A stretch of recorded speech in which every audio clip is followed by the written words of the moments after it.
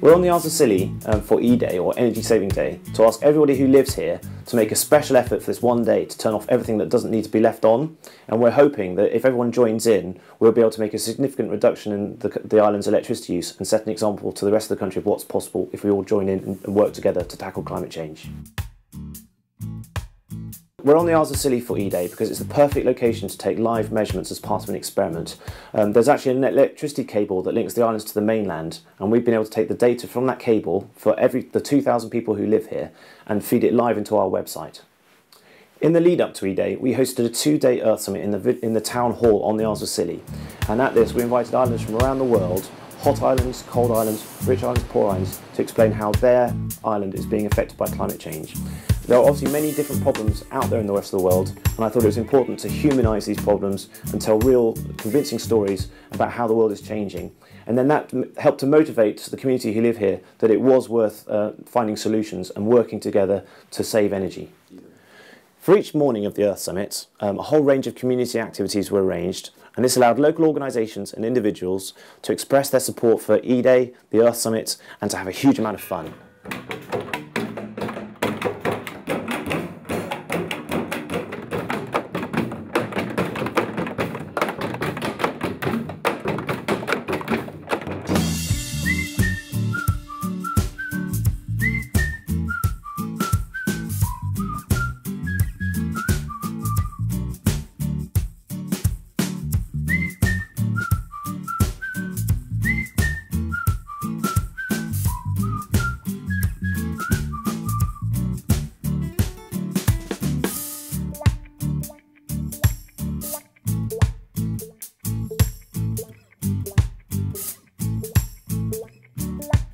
E-Day was able to unlock a huge amount of creativity and excitement. Across the islands themselves, individuals were given real-time electricity monitors which allowed them to see for the first time how much electricity they're using, how much it's costing. We also had the green team running around the local school asking every lesson to turn off anything that didn't need to be on.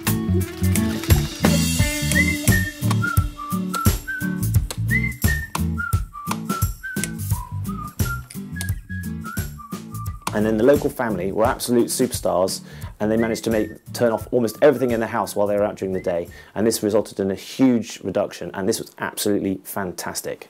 The E-Day website has been built specially for our experiment. It allows us to show live information from the national grid, from the power lines that link the southwest of England to the Isles of Scilly, for the 5 Islands school, and for a local family.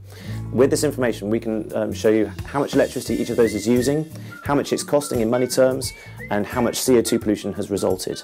This is a big world first and really exciting. It's been inspiring for me to work with the community on the Isles of Scilly. It's been great to see the creativity and the passion and just the simply wild ideas that individuals are able to provide when you ask them.